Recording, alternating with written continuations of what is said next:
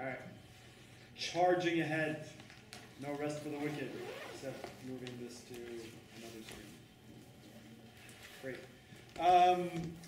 All right, so data wrangling. Data wrangling is a kind of weird topic, but it is what you usually end up doing on the command line once you start getting used to it. And that is, you have a bunch of text, and you want a different bunch of text. Usually you want less than what you have. For example, my system log, or this is my server system log, has a lot of stuff in it. And it's really annoying to try to find anything in that log because it is just super long. You're going to have to condense it down. And the command line is actually really good at giving you tools for narrowing down the stuff that you're looking at. We did a little bit of this in the past lecture, talking a little bit about things like grep that help you do very basic things, and pipe that lets you combine commands. But today we're basically going to look at all the tools that help you massage data from one format to another into the kind of form that you want it to be in. We're going to operate basically from my own server log. So in this case, we'll probably cover SSH at some point. But the basic idea is that you can basically run a command on a remote machine. So for me, this SSHs to a machine I have in the Netherlands and runs the journal-ctl command, which just prints the entire system log. I happen to have done this before, although I could have written all these commands as just piping it through whatever I write next. I'm going to instead use the tsb.log file because that way I don't have to, it has all the same stuff. That way I just don't have to do it all over the network. And if the network cuts out, everything still works. So let's start, let's imagine that we want to look at like SSH stuff. Specifically, my server, because it's public, gets a lot of people trying to log into it. I run my server on an alternative SSH port, which is really nice. It means fewer people try to connect to it. But I still get lots and lots and lots of visits to that machine. And I sort of want to look at some statistics about it. In particular, let's try to figure out the kind of usernames that people are trying to log into my computer as, right? Now, starting with the log, we might imagine, first of all, that we're just going to grep for SSHD. Actually, let me go to bash because I don't feel looking at my history. Right, so we're going to grep for SSHD. And that's still far too much text. Like, this is a lot of noise, especially at this font size, and you don't really know what you're looking for. However, you'll notice that there are these like disconnected from messages, right? So this says a username. If we go further up, disconnected from invalid user. Okay, so it looks like those are lines that contain usernames. So let's actually look for disconnected from and see what we find.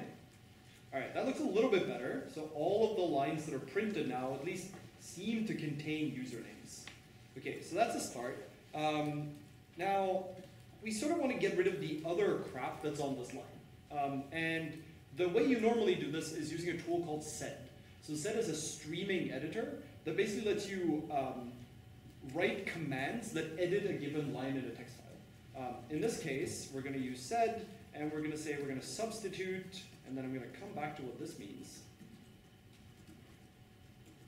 This. So notice that what this did was cut off the entire beginning of that line. So if I give you an example, let's do tail and 5. So these are the last 5 lines from the thing above. Those turned into this, which is a lot shorter, right? So this command sed, let's see if I can give you that without all the noise around it. This command, so I piped through sed with this argument. So sed is a line editor, as I mentioned, and the way it works is you give a bunch of commands that operate on every line of the input. In this case, every line is a login attempt. And what I'm trying to do is at least remove all the crap at the beginning of the line. And the S command for sed does that. It substitutes whatever matches the pattern in between the first and the second slash with the contents that are between the second and the third slash. In this case, it's replacing it with nothing, thereby removing it. The stuff that's in between, it's what's known as a regular expression. Some of you may have heard of these in the past, some of you may have some experience with them. Regular expressions are pretty hairy beasts, but they are really, really useful.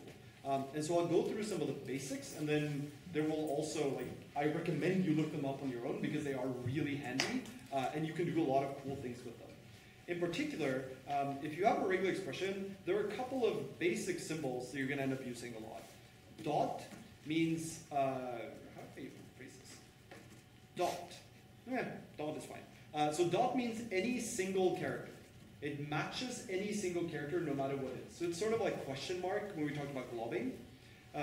Star means 0 or more of the preceding thing, the preceding pattern, right? So if I write dot star, it means 0 or more of any character, right? Which is basically any amount of text.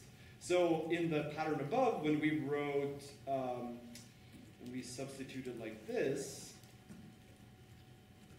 what this really meant is substitute any string of characters followed by the string disconnected from, right? Which is what trims off the entire beginning of the line, including like the date, the host name, the name of the process ID. I didn't have to match those explicitly, I just said any string of characters preceding disconnected from. You also have, so star is 0 or more, plus is 1 or more.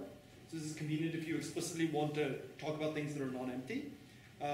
You also have square brackets. So if you write something like this in a pattern, it means A or B or C, any single character from that set.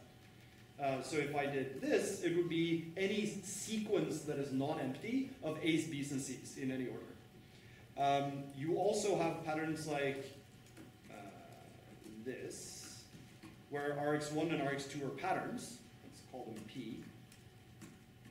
This means anything that matches either pattern 1 or pattern 2 in this location. So if it matches either, then this pattern matches, otherwise it does not. There is also caret. So caret means start of line. And there is $, which means end of line. These are handy for anchoring matches, saying I want to remove from the end, for example. If I wrote a pattern like this, it would mean substitute the foo if it's at the end of the line, and substitute it with nothing. If there were other foos in that line, they would not be removed. And then you get to combine these in interesting ways that, that basically let you express really complicated patterns. So we'll see how that turns out by looking more at this log. Sed, so there are a lot of different implementations of regular expressions. Sed uses a particularly ancient one that's a little bit of a pain to use, but it is the tool that people most often end up using for this purpose.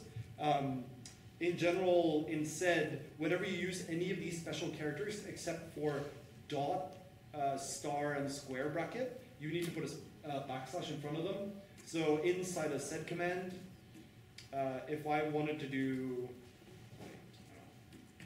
0 or more A's, 1 or more B's, and like C or D.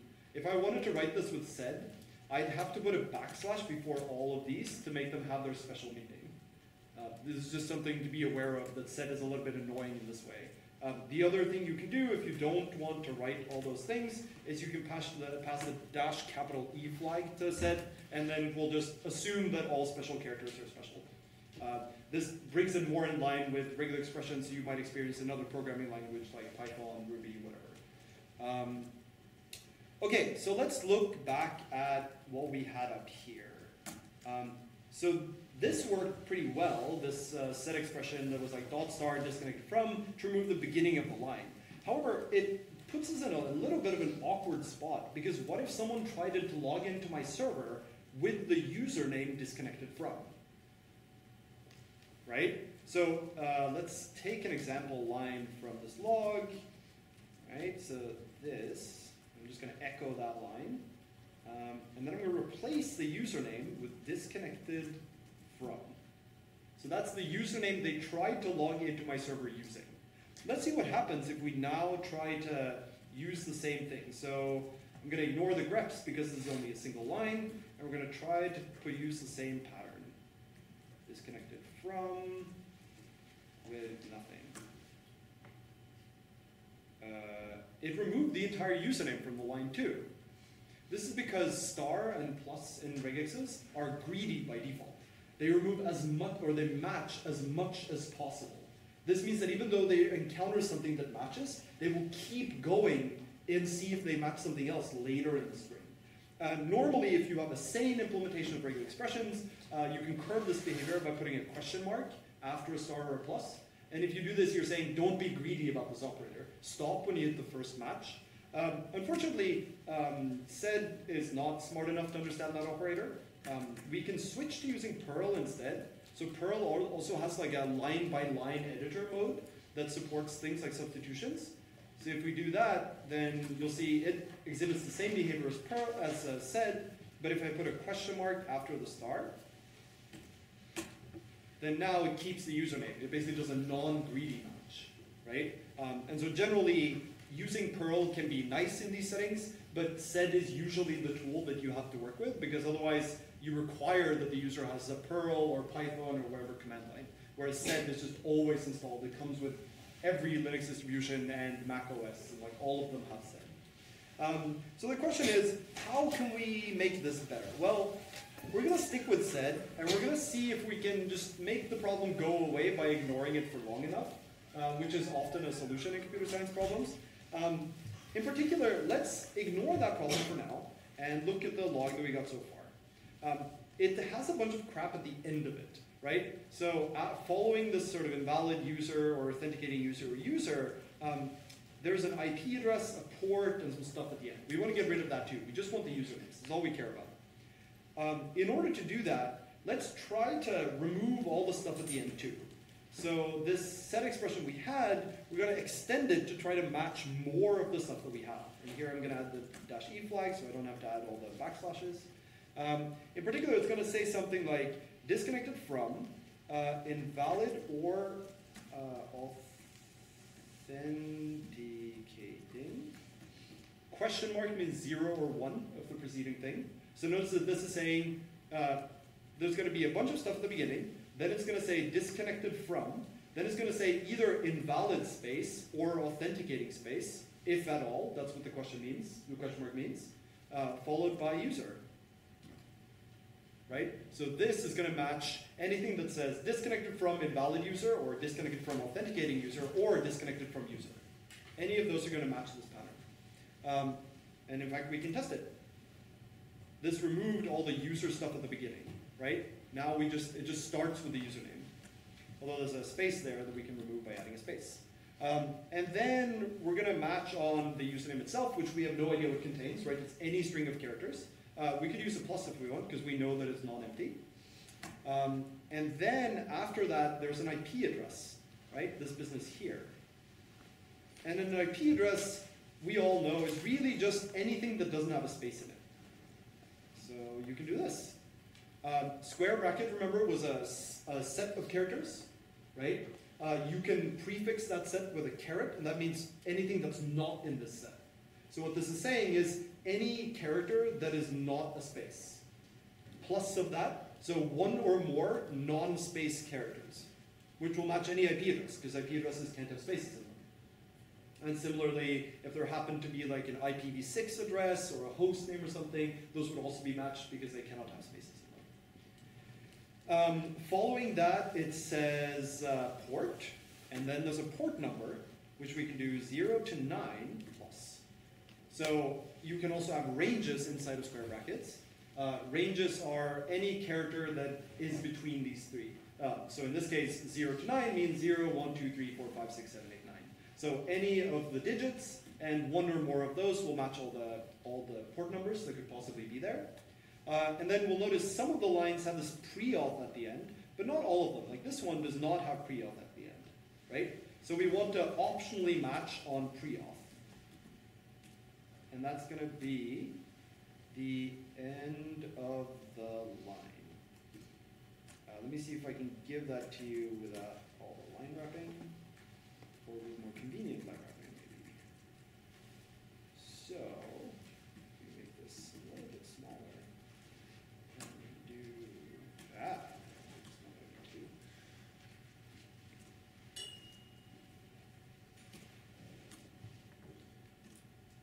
Oh, that didn't help at all. Let's just do this. Yay, it worked.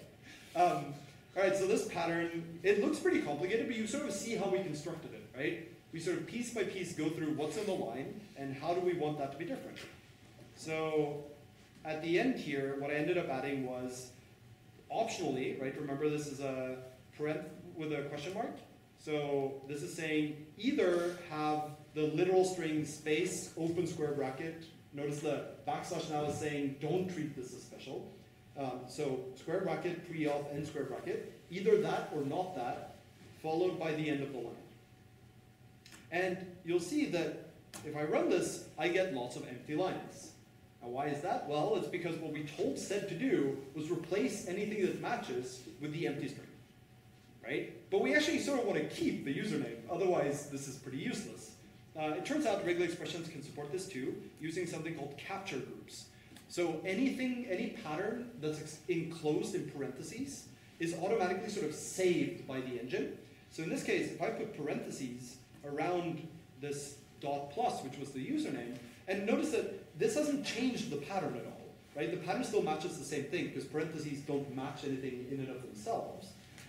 But this causes the thing that's matching to remember whatever was matched by the stuff that's inside that parentheses. And you can refer to that by using backslash and the ordinal number of the parentheses. So remember, there's one parentheses here, that will be assigned to backslash 1. There's one parentheses here, that will be backslash 2. And there's one parentheses here, that will be backslash 3. So in this case, what we want to do is substitute with backslash 2, right? Because backslash 2 is where the username is. Does that make sense? Right? Because the backslash 1 is going to be whether it's said invalid or authenticating or nothing. And backslash 3 is going to be whether it's said pre-auth or not. The backslash 2 is the thing we just added, which is going to mark the username. So if we run this, we get the actual usernames. And now let's reflect on what happens if someone chose the username disconnected from. Because we've told this that it has to match the entire line, if it said disconnected from as the username, that disconnected from would not match this disconnected from at the beginning of the pattern, right? Because it has to be followed by invalid authenticating user and the IP address and the port and pre-auth, and then the end of the line, right? So this pattern actually gets rid of the entire problem of a user using a weird username. Accidentally, or on purpose, I won't tell you. It turns out that there are some really good tools for dealing with this. So if I can, who knows how this is going to work?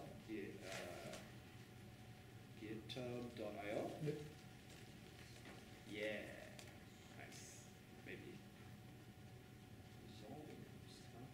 So I've linked to this tool called regex 101.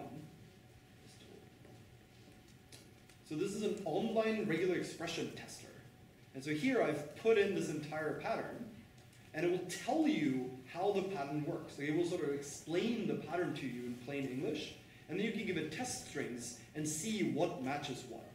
So in this case, if I put the parentheses back around the user here, it will also highlight the capture groups, right? So invalid here is capture group 1, WP user is capture group 2, and pre-auth is capture group 3.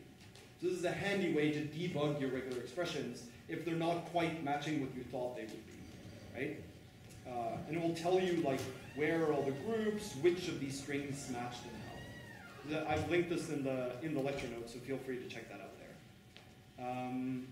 All right, so back to this. Now we have this list of usernames, so that's pretty exciting. I'm not going to cover too much more about regular expressions, except to say that they can get really, really hairy. So there's one other thing I wanted to show you, which was regex email. So it turns out you can write regular expressions to match nearly everything.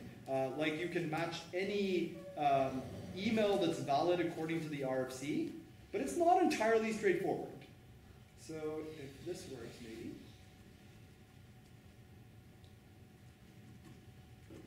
I can't zoom in anymore. Apparently I could. Right. So look at this regular expression. This matches a valid email address according to the RFC. You probably don't want to write it yourself, but regular expressions can do a lot of really cool things, like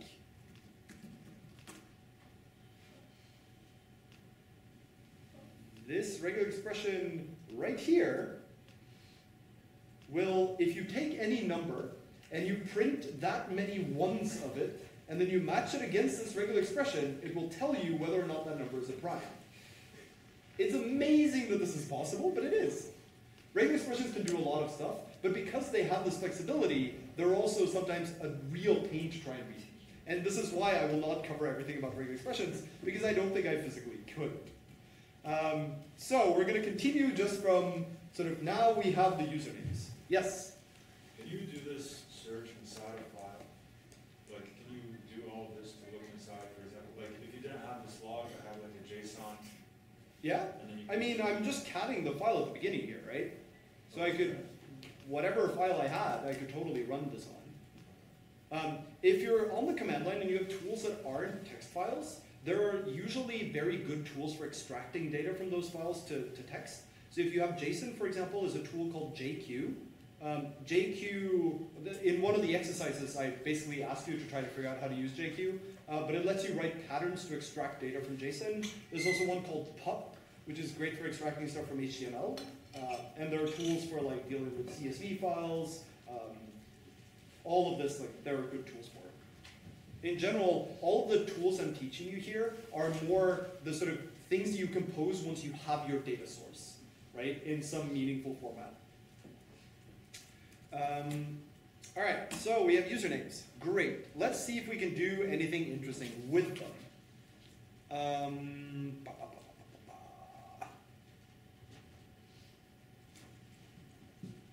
All right, so I have these like greps at the beginning, which are kind of bothering me. I mentioned that sed is like a line editor, and it turns out sed is really powerful. It basically has a complete built-in programming language, so I don't actually need these. In fact, I don't even really need the cat. I can do this only with sed. I don't think normally you would want to do this. You can. So with sed, you can write multiple expressions by giving -e.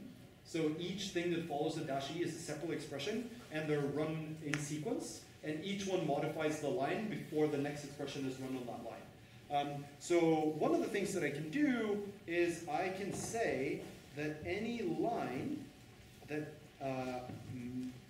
matches SSHD is not deleted.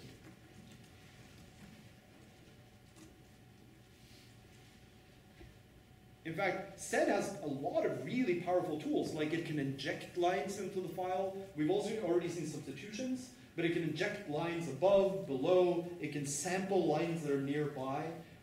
Most people don't know all the things sed can do, and that's partially because if you look at the man page for sed, these are the kind of commands that you get. They're all single character commands that are combined in really awkward ways, but you can do cool things if you look really carefully.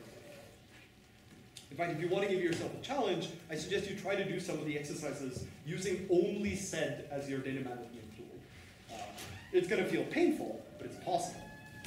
All right, so we have this command that gives us all the usernames. And that's all well and good. But let's see if we can get something more interesting out of this. So in particular, let's try to look at usernames that people are commonly using, right? So if we type this through wc-l, which is word count, and the -l means count the number of lines. So this is telling me that there are 3,595 usernames since the last reboot of my machine that have tried to log in. But presumably all of those usernames aren't distinct. So let's try to find out like which ones are people using and which are being used more than once or commonly. So there's a tool called sort. If you pipe things to sort, it will sort the inputs. It will give you the lines, the input lines in sorted order in the output. So now all the things that are the same are next to each other. And then there's another tool called unique, not fully spelled out. Most of Linux command line utilities have names that are 4 characters or shorter for various historical reasons. Unique will normally just print for any line that does not have other lines that are the same as it, right? So for example, it would only print Zimbra once, right? It would only, for any consecutive sequence of lines, so it does not look everywhere in the input, just consecutive lines. It will only print one if there are many. It will also, if you use the -c flag, it will give you a count for each one. So in this case, we'll see that Zimbra was used 11 times, Zavix was used 23, whereas Zakarpatya, it was only used once, perhaps not surprisingly. This is still not very helpful though. This isn't really telling me what the most common one is, right? I sort of want the ones that have the highest count towards the bottom or towards the top, just any way I can get that done. And so we're going to pipe through sort again. Sort has also, surprisingly or perhaps unsurprisingly, a lot of really useful command line arguments. It has -n, which sorts in numerical instead of lexicographic order. It has -k, which lets you sort only by a given field of the input. So normally it will sort by the entire line, which in this case would be fine because the number is first. But you could totally imagine that the numbers aren't first, and I'm trying to teach you general tools. So we're going to use -k. -k is really stupid in how it's organized. This is the argument you have to give to sort by only the first field. The first thing that follows k is a one index of the first column you want to sort by, and the comma one says stop when you reach column 1. Otherwise, it sorts by all the columns until the end of the line. This means you could do something like 1, 2. This sorts by the first 2 columns. 1, 3 does not sort by columns 1 and 3. It sorts by the first 3 columns, which is stupid. There are ways to make it sort only by like 1 and 3 by using stable sorts, but it's a pain. But 1, 1 is generally what you want, or something like 3, 3, which would sort by the third column. Note that 3, 1 is not what you want either. So 1, 1, now we're going to get this sorted by the count. So you'll see that, perhaps unsurprisingly, most of the logins are from me. There are also a bunch of login attempts from root, admin, test, user, etc., and various common usernames. As you scroll further up, you see less common usernames. And we probably only want to look at the most popular ones of these. So let's do something like tail -n10. So this will print the 10 lowest lines in the output. In this case, the 10 most popular. If I wanted the top, I could do head. I could also reverse sort. So put the highest valued things on top, and this gives me the same output, except in the opposite order. Or, of course, I could, instead of giving the -r flag, I could use tac, which prints its input in opposite order, and that gives me the same thing. But that's all unnecessary, so let's just stick with tail and 10. Okay, so now we have the tail, which is what we wanted. But let's try to do something more interesting. Let's, in this case, just show the usernames. We don't need the counts anymore now. We just want the usernames. We're going to use a separate tool called awk. So awk is another editor. It is also a line-oriented editor, but the reason you sometimes want to use awk instead of sed is that awk knows about fields. So awk does not just operate on lines, it operates on the fields of that line. In particular, with awk, I can do this.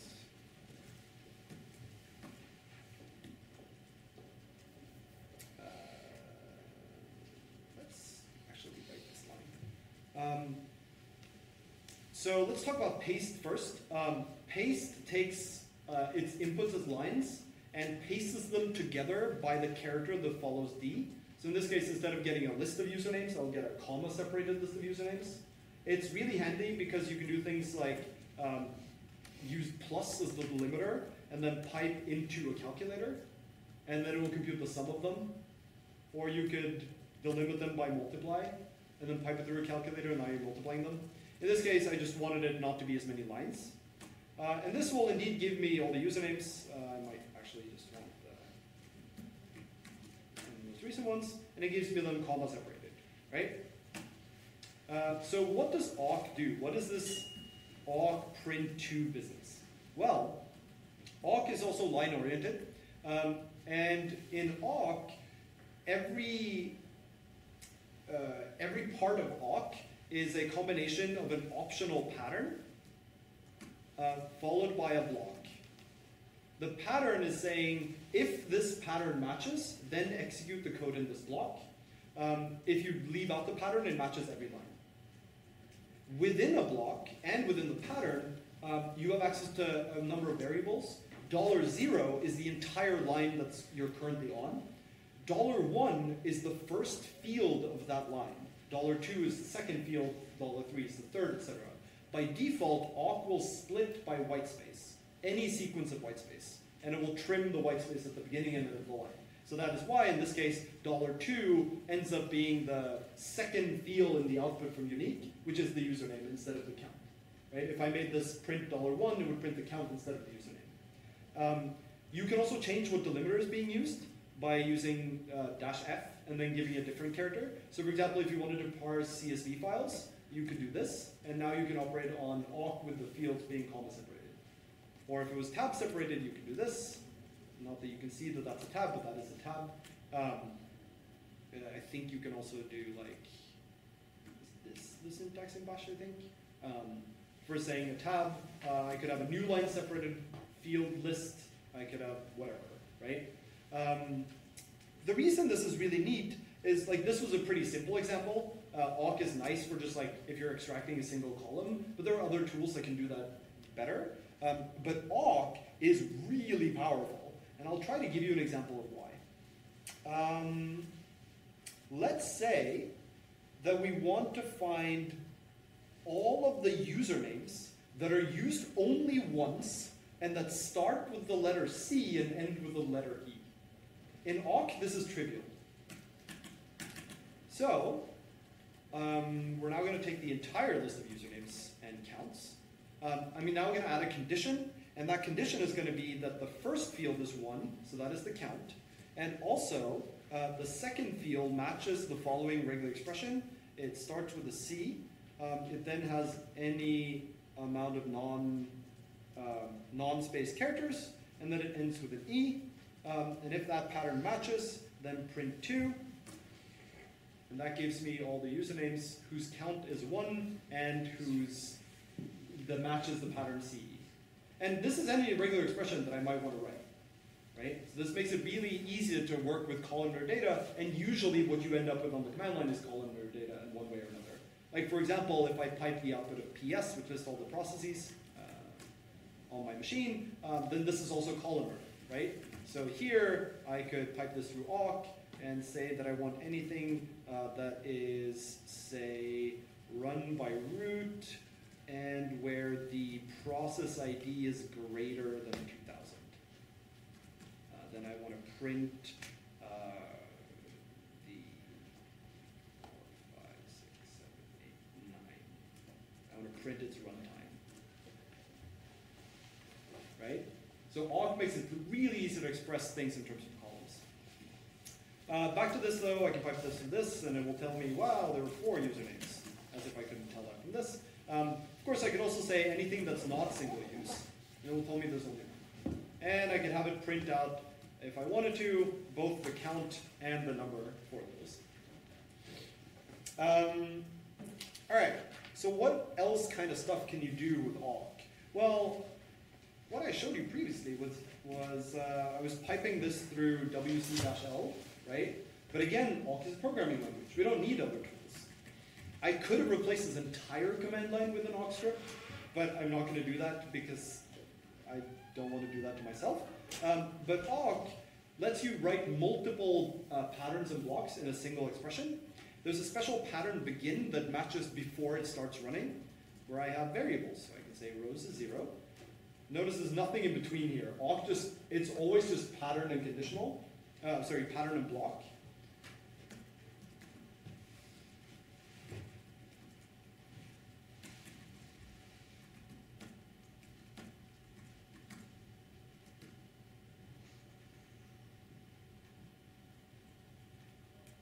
Let's do this one more time. Okay, so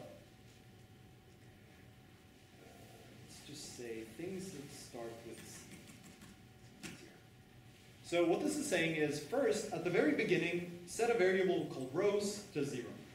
Then, for every line where the count is not 1, so this is a username that's been used at least once, and the username starts with C, then add the number of occurrences, right? $1 is the number of occurrences from unique-c, 2 rows, and at the end, print rows. So this will give me the number of times a username that has been used more than once and starts with C has been used. 64. Not that that's a stat I particularly know what it means or care about, but hopefully the sort of way the program was structured kind of makes sense. This is an entirely arbitrary statistic that I chose to compute. Right. I've linked also a sort of guide to introductory awk, because again, awk is also one of those languages that it's a complete programming language that I'm not going to teach you, but this has hopefully taught you the sort of basics of how you might use it in some kind of data wrangling pipeline. Okay, so let's talk about things that are a little bit different, just because it's handy. I already mentioned this idea of paste and using that to do math. So for example, remember how we found out that there were,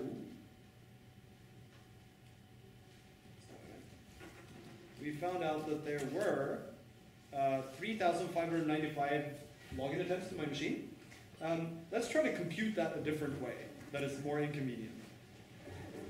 Because why not? So unique-c, remember, gives us the count for every username that occurs. And so the sum of all the counts should be the same as the number of total occurrences, right? Let's check that that's the case, just to check math. So we're going to extract with awk just the count, right? So that did indeed give me just the count. Then we're going to paste that by plus, and then we're going to pipe that to BC. So that's going to look like this. And then we're going to pipe that to BC, which for a stupid reason requires the -L flag. And hey, that gives us the same number. I could also do something like, I want to multiply that number by 2. So I can use process substitution for this, right? Remember our friend process substitution?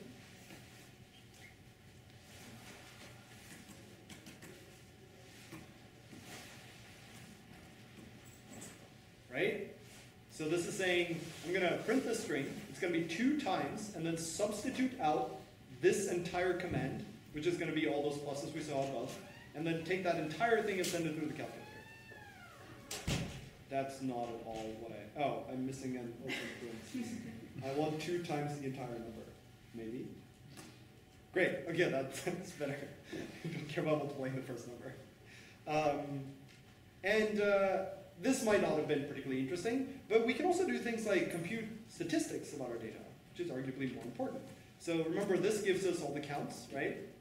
Let's say that I want some statistics about this. There are lots of really cool command line tools that will just you can just pipe stuff into and then you get statistics out. But some of you might know, there's a programming language called R, which is really good at doing statistical analysis. Well, you can pipe things into R too. So what we're going to use is R's slave mode, which basically lets you run R and then send stuff to it and have it compute and print things for you. And I'm going to run the following program in R. Scan file is standard in, right? So remember standard in from last time. Quiet is true because I don't want it to print anything when it's scanning. And then print me a summary of the resulting. So X in this case is going to be basically an array in R, or a single column matrix of all of the data points that we have. In this case, all of the counts. And then it's going to print me a statistical summary of that data. So it's telling me, well, the minimum and the median are both 1. So that means most of the numbers are, or most of the usernames only have a count of 1. The mean is 4, the max is 575, that was me, remember? And the third quartile is 2. I could print other things too, if I wanted to, I could get standard deviation, SD maybe? Okay, so if you cared, the standard deviation of that list of numbers is 28.36, right? In fact, you can also do plotting. So let's do, we're going to go back to sorting this again because I don't want all the data points. We're going to print out those, and we're going to do tail and 10. I want the user base this time. I want a bar plot of this, don't you? So GNU plot is not the best plotting tool, but it is really convenient for command line plotting.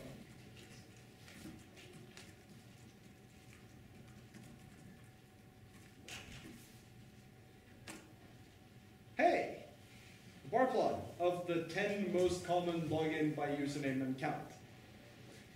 Right? This is useful for just like quick visualizations of data. It is not what you should use to actually plot things. If you're like writing a paper or something. R has a really good plotting package called ggplot2, which I recommend you use if you ever end up doing this. But this is a really, really neat tool.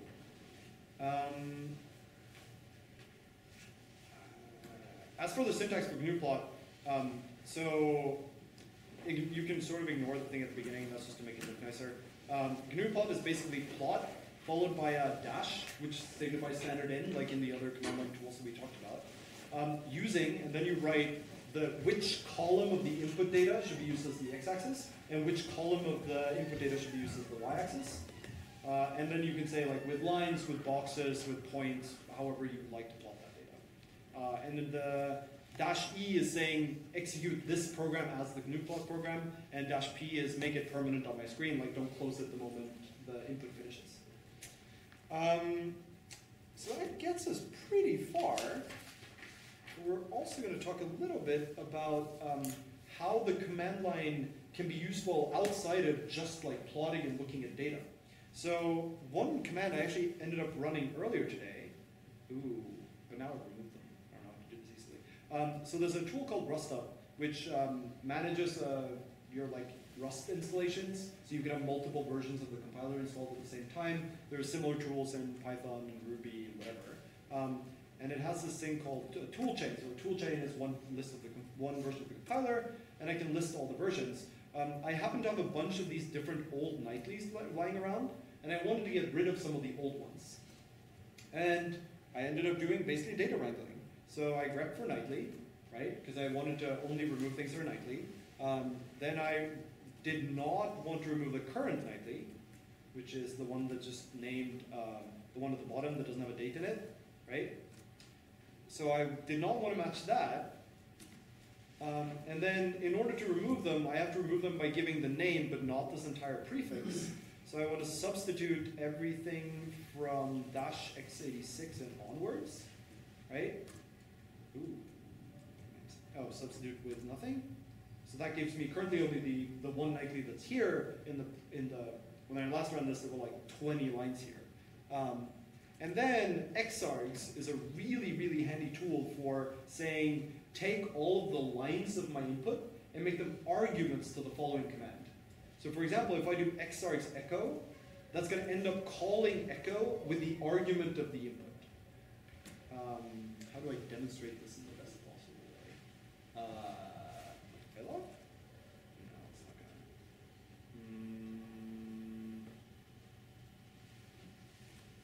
Sure, ls. So in this case, ls was given the argument nightly, right?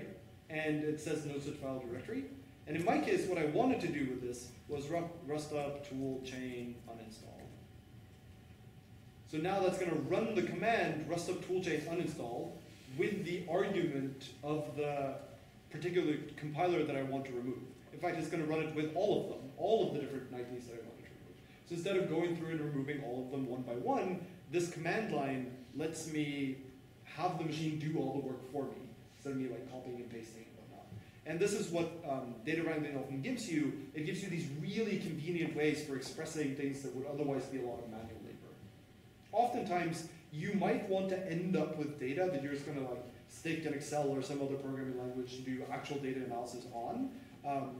But sort of the shell script, the shell data wrangling is handy for getting to that point in the first place when all you have are some like fundamental logs.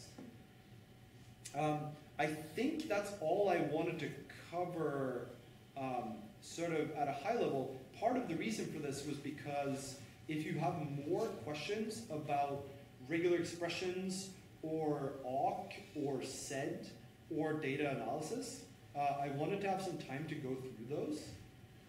Or like playing around with the visual debugger.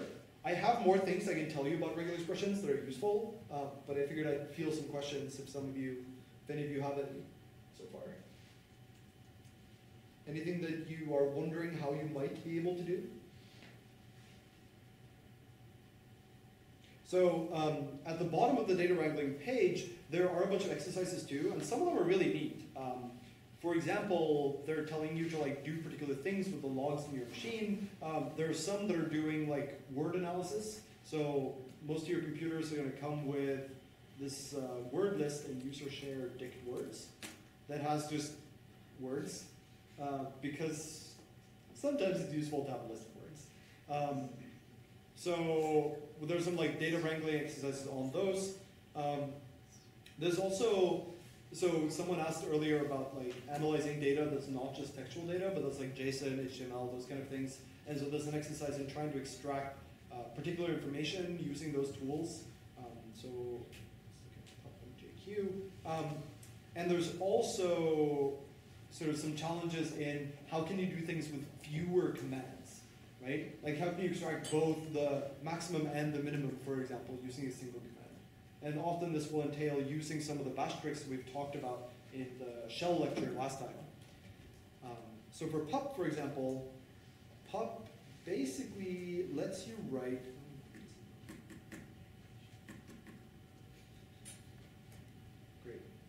so in this case, it's just why?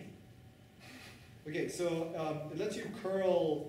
So curl is a command that will access a website and download all of its source code, all of its HTML, and then just prints it the standard out. And this is really handy for doing things like data wrangling, or just for fetching a script online. You might, for example, have seen pages that tell you, just run like mywebsite.com/install and pipe it through it like sudo sh. Right? Like there are lots of install instructions that will tell you to do this. For example, just run this command. Some of you might at this point realize that this is not a great idea. What this is doing is it's downloading a script off of the internet and sending that script into your shell and telling the shell, just run whatever's in there, I'm sure it's fine.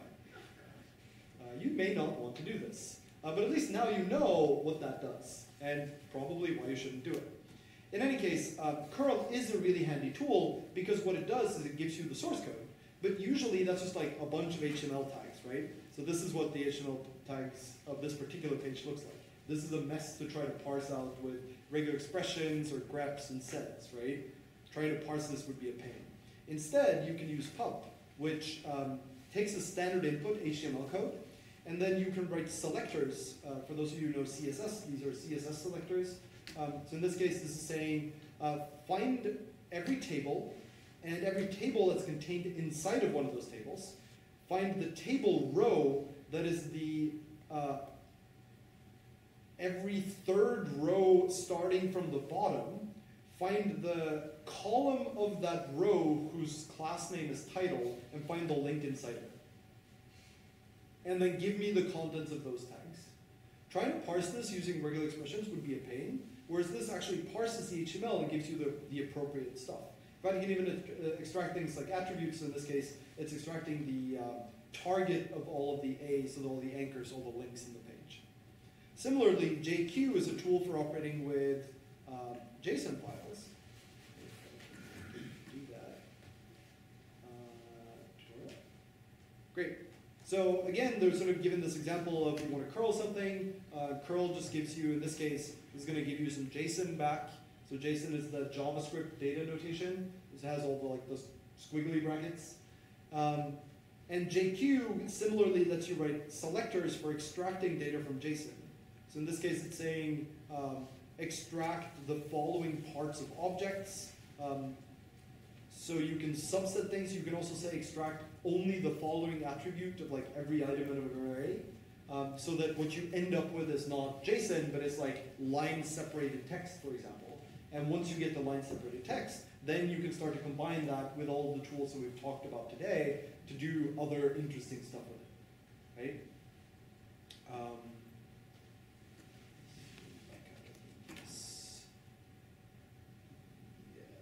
So, for example, This is one of the things that I linked to on the website. These are various like open data sets that you can find on the web.